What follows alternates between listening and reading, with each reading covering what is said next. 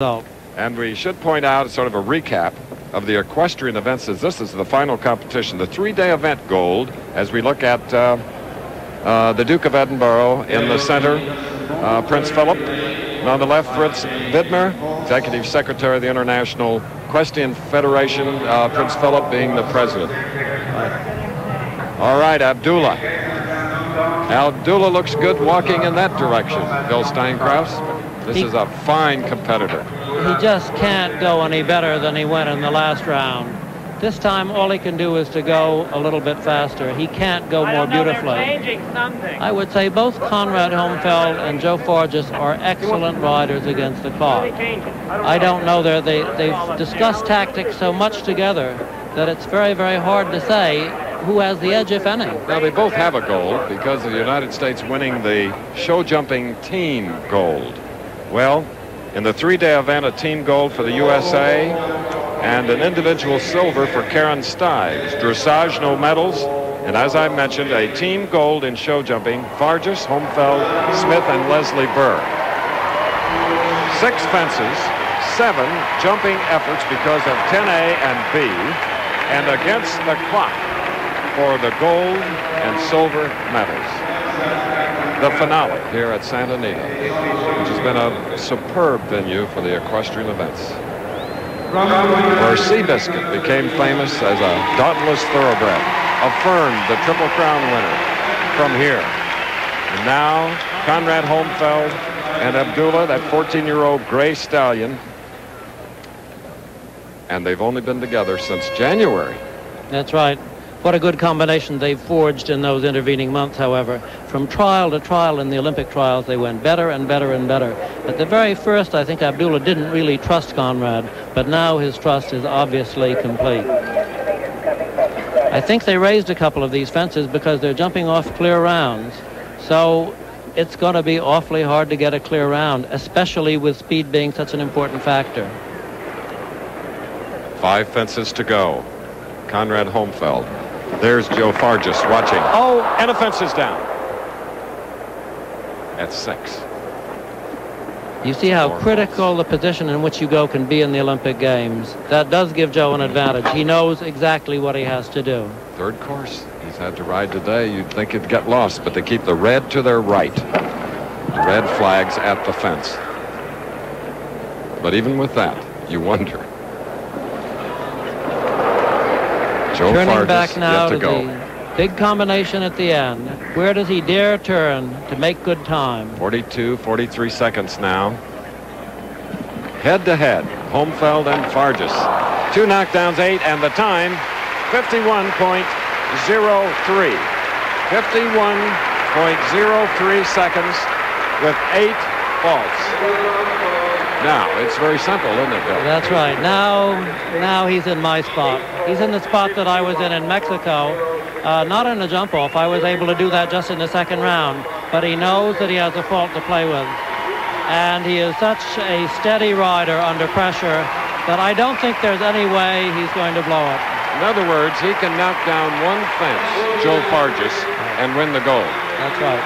If he has the first fence down, he might want to be a little bit quick and see if he can get the time. The time is not desperately fast either. Although notice that without ever galloping, he went in 51.03. If I were Joe, I would certainly try to jump 6. I would come a little bit wide to 6 and take my risk later on in the course. Bill, I didn't have to be reminded of the popularity of horses in the United States, where the population is 12 million, 8 million registered with breed associations. And beginning with President Ronald Reagan, he knows what the outside of a horse making the inside of a man feel good. And with the number of fans here, your sport is getting increasingly popular, and we can all see why. I think it's a fabulous sport. There are people who say this is an elitist sport and so forth. With all the backyard horses there are in the United States, that's nonsense. This is a sport for everybody who loves sport. ABC does the world feed, and in the world there are 150 million horses. 150 million horses in the world. So, here comes that mare that we love, Touch of Class, and Joe Fargis. Head to head against his partner, his teammate, and this afternoon in this jump-off, certainly a rival. Certainly a rival. Certainly a rival. I must say that Joe has been one of the most generous competitors you could ever ride against. He's always had a low profile. He's really been almost a self-effacing person. He's a very modest person, but he's a very beautiful rider. Selectors this year, the United States Equestrian team, what a job they had. More depth than you can imagine, but they had to pick 4 in this discipline, and that was tough. They did it by trials. This is one of the 4. That's Joe? Absolutely right. We had to leave 4 world-class riders in the East without even letting them come to California, and we had to leave a world-class rider in the stands in the Nations Cup in the form of Van Krzinski. But we also have some world-class riders in competition, and here is a round that I'm going to watch with so much interest I don't think I can talk. Chris, you tell me what happened. I'll take it over. Cleared 1. This 11-year-old thoroughbred mare at Santa Anita. That's the one that Homfeld knocked down. Right now he'll make the big turn to come to the fence. It was Mark II in the second round course, and then clear. He's still got to jump this big oxer. This big oxer is tough, and the last fence, 10B, is tough. A rub? It doesn't count. He's still clear. 33 seconds. Now the sailboat. She got away. She's just skimming over the fences behind, but she's leaving them all up, and she's doing it in a beautiful style. Where is he going to turn back to this big combination? He's going to take a big bend. He's going for the clear round. He's going to let the time take care of itself, and that's the smart move to make. There it is, gold medal.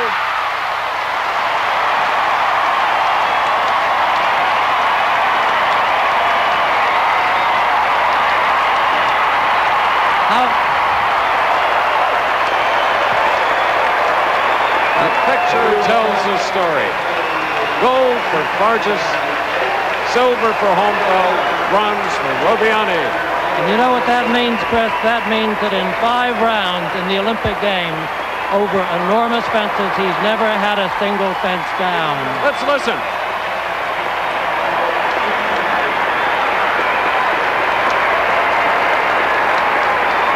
There is no venue where the applause is as explosive as here. It's like being at Carnegie Hall following a performance by a wonderful artist. And he has been this week, Joe Fargis. 2 gold medals, team and individual.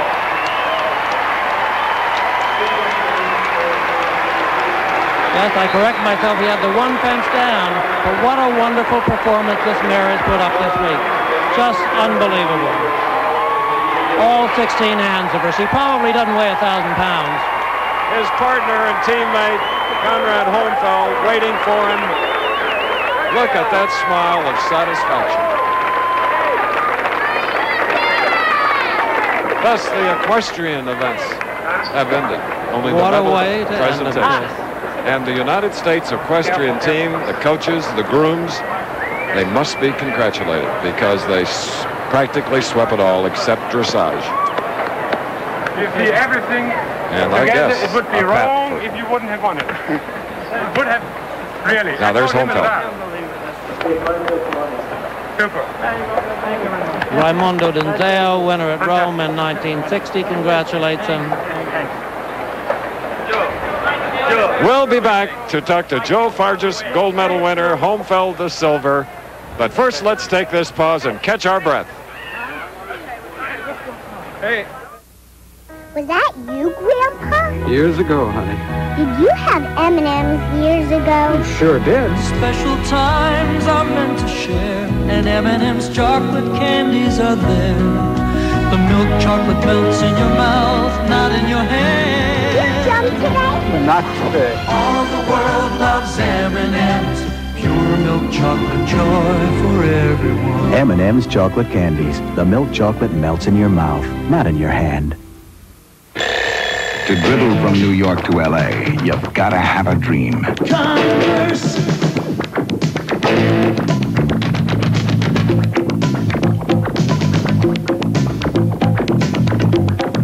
Go for more. Reach for the stars. Reach for Converse. Converse, the official athletic shoe 2 of the 1984 Olympic Games. This week, twice as much Family Feud fun with Richard Dawson and your all-time favorite TV families. It's a week of specials with the Brady Bunch, Petticoat Junction, Your Hit Parade, and Leave It to Beaver. And on Loving, Shayna makes a choice. If you let Jim live, I promise that I'll give him up to you forever. Because I love him that much. Then stay tuned for an additional half hour of Family Feud fun with Richard Dawson. Family Feud Celebrity Special, Loving Family Feud. All starting at 11:10 Central and Pacific this week. Through the happiness and tears, we've been with you through the years. We're with you. When you feel joy and love, we feel it too. We're with you. When hopes and promises come shining through, we're with you. The people of ABC News, uniquely qualified to bring you the world. I'm here in the collecting area with two very happy young men, Conrad Homfeld and Joe Fargis, who's just come out of the ring, having won the individual gold medal, and it's a thrilling day in the United States. And Joe, that was one of the best rounds I've ever seen, and the mayor really came through for you. I know that we talked earlier about her being able to keep going on that wonderful streak that she's had with all those cleave rounds, and she certainly came through for you in the end. It was thrilling to watch. How did it feel?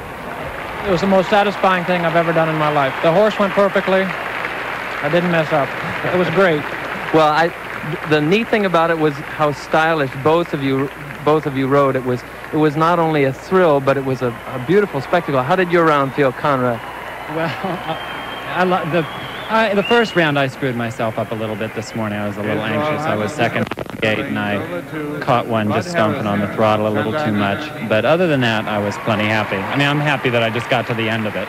Well, it was a thrill for us to watch, and I congratulate you both for doing such an outstanding job. And now back to you, Chris.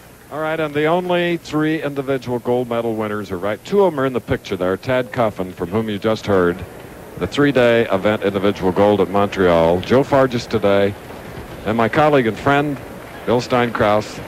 You started it all in '68 by winning that first individual gold, and look what's happened since. I'd just like to go on and keep sharing that honor, Chris. So for the United States Equestrian team, 3 golds and 2 silvers. So productive, but this afternoon and this morning, and in a jump off, Joe Fargis with touch of class, a wonderful mare winning the gold. Abdullah the Stallion, Conrad